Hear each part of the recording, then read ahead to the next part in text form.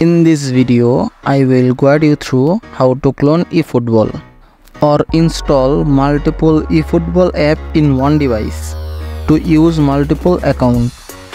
If this video helped you out, consider liking and subscribing the channel. First, open Play Store and search for this app. Now install the app.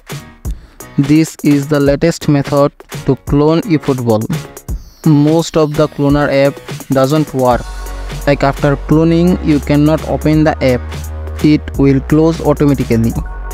So follow this latest update to clone eFootball. After installing this app, open it. Now tap on the plus icon at the bottom right corner and search for eFootball. Now here, watch carefully.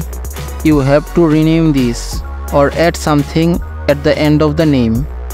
You can use your name also. Now tap on Start Production. Now click on Install Clone to get the new clone app. If the clone app not installing, then you have to go to this directory in your device. As you can see, when I click on Install Clone, it's open my file manager. In this case, go to this internal storage and then tap on Download. Here you will find the new clone app. Just install it. Now as you can see in my home page, there is a new eFootball app. Now you can use this for your second account.